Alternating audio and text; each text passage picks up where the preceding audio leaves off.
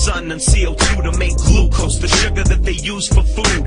They also put oxygen into the air so we can share, because oxygen is everywhere. Imagine you and a group of people were stuck on a deserted island somewhere in the middle of nowhere, and the actual island itself doesn't have too many resources.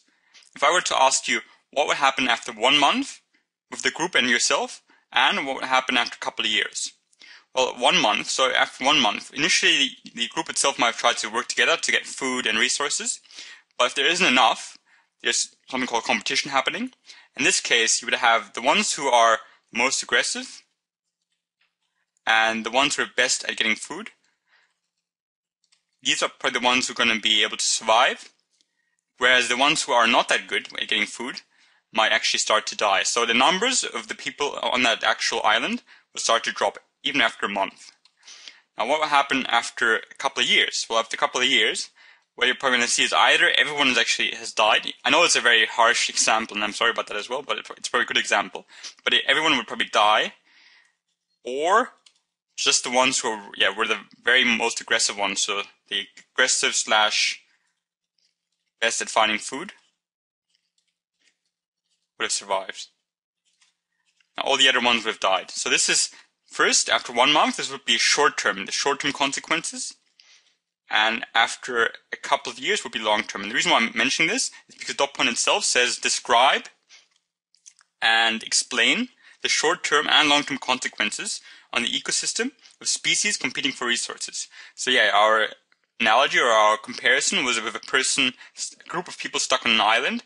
After a month, which would be a short-term consequence, we'd have numbers dropping, and a long-term consequence would be that some of the people might go extinct or might all die, and only the fittest will survive. And actually, so the resources of the island would go down as well, because we just get all different resources that we can find to make sure we can survive. But I'll go over this now. So this was what we're going to talk about in this video, this dot point. So describe and explain means we need to actually not just mention them, but say why that happens as well. And examples I'm going to go through are the myna bird. And so some of you might be familiar with the myna bird. The myna bird was introduced into Australia in 1899. So it's actually an introduced species. And this is a graph. So we've got a number of animals on this side, or especially probably a number of birds, more specifically, and the time in years on the horizontal axis. And the pink is the myna birds, and the blue are the native birds. Again, myna birds are introduced species. So what happened? Both the myna and the native birds were competing for the same resources, especially they're competing for space. So they're competing for space, for the nests. What happened when they were actually introduced is the myna birds are really aggressive, and they love to fight other birds. So they're really aggressive. So once they were introduced, they more or less took over. And this is 1900s. This is time and years. So after a while, they started to increase their numbers.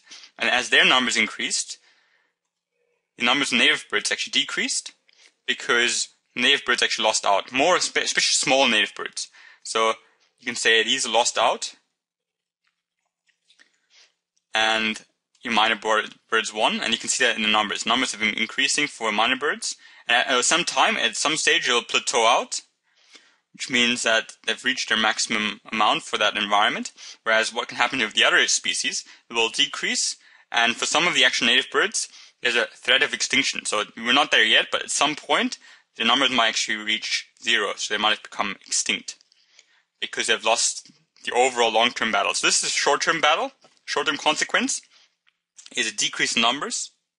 So this is a decrease in numbers for the short-term consequence. But the long-term consequence could be extinction. So long-term could be extinction.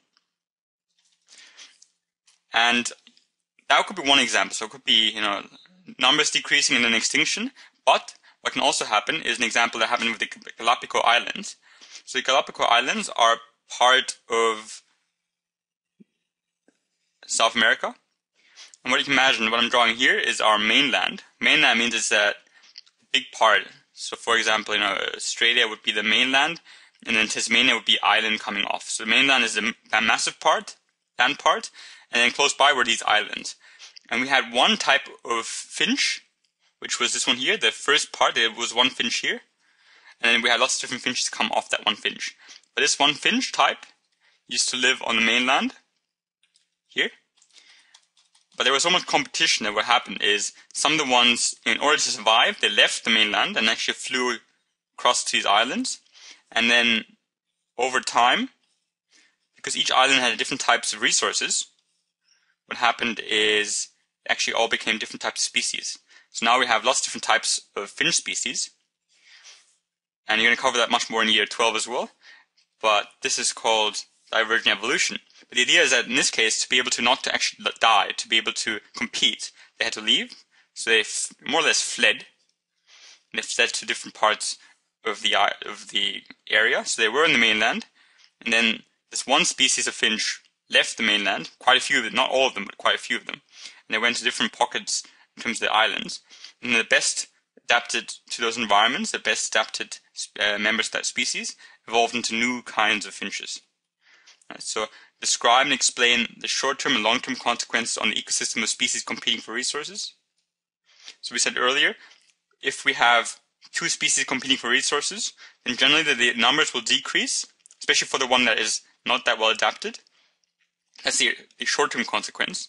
But then the long-term consequence could be that they actually become extinct over a couple of 100 years or millions of years. Whereas what can also happen is if they want to compete but they can't compete, what they could do is they could flee. They could flee to neighboring areas, so they inhabit a new area, and then over time they change into new species. So these are two examples, and so I'll also talk about what happens to the ecosystem itself. So imagine if you have lots of different, for example, in the ecosystems of these islands here, the islands might have been pure or uninhabited at one stage, but all of a sudden there's lots of these birds. So obviously numbers of prey would decrease. So whatever they're eating might decrease.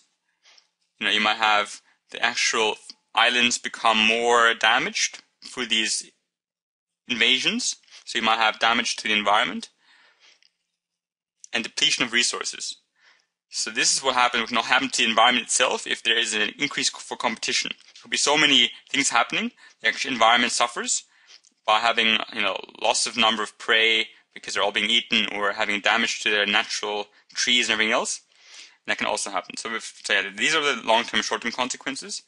The environment could itself become destroyed, or you could have extinction of species, or you could have some of the actual species leaving the environment and becoming new type of species in different environments. I hope that was useful. Thank you for watching.